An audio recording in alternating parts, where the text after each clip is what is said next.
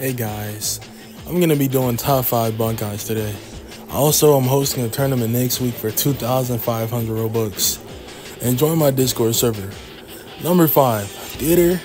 I put it at number 5 because it's a good Bankai, but it has trouble boss rating. And it's the one I use. Plague, it's like a poison type move. It has an area of effect, very good for boss rating. Very good for 2v1 situations. Final play is a large sword slice that does like 2 bars of damage. Goes crazy. I put it at number 5 because Theater as a whole is a good Shikai. The one I personally use, and it's good for my playstyle. Has good counter. It depends. You need a crit, like a good weapon to flow well together with it. I recommend Longsword because the Bankai gives you invincibility frames. So that's why Theater is number 5. Overall, good all around. Nothing too game breaking yet. Now here's where it starts to turn up. Fire Bankai. Fire Bankai is very, very destructive. You can see this guy does World Breaker and everyone is falling up. And like you can't do anything to stop it. It's guard breakable. Even if you run for it, it'll like still do crazy damage.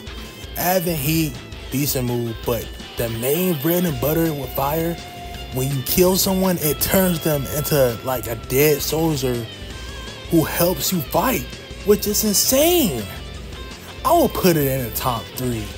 But one thing holding it back is very, very readable in a fight and counterable.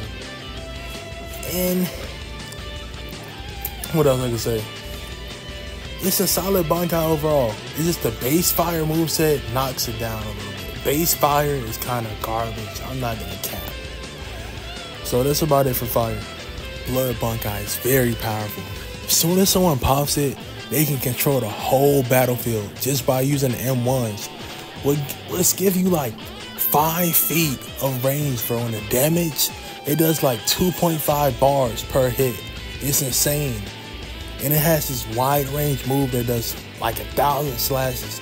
Blood Bankai goes crazy. The only thing I can say bad about Blood, this base form is pretty predictable and bad. And like the flyers, you lose health every time you miss a hit. That's why I wouldn't use Blood Bankai personally, but I can see the appeal. It's very strong and I would put it over fire just by saying the M1s, bro. The M1s carry this Bankai. If it didn't have the M1s, it would be probably worse than Theater, honestly. But Blood Bankai is ridiculously strong. And people have 20v1 with it on multiple occasions, time and time again. Super strong Bankai. Flower is ridiculously powerful.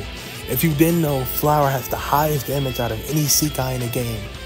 Dead, and it has a Bankai what basically has a domain expansion. It traps you in a bubble of swords.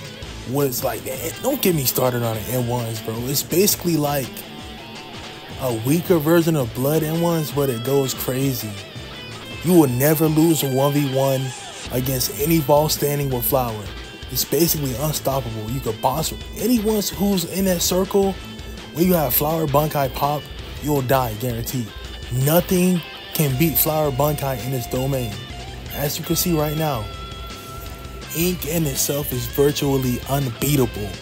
It'll nerf you to the point where you can't do anything. And it has a one-tap combo. Do you know how strong a Bankai has to be to have a one-tap combo? You can get nerfed, your damage can get nerfed, your moves can get sealed. It's crazy, bro. Bankai, Ink Bankai is nearly unstoppable. You can tag multiple people with the name Ant and they can't do any damage to you. And you have these explosive M1s. You basically become a fucking god. You cannot stop Ink Bankai. It's the strongest one in the game and nobody can beat it. Not a ball standing, not a resurrection. It's the strongest Bankai of all time.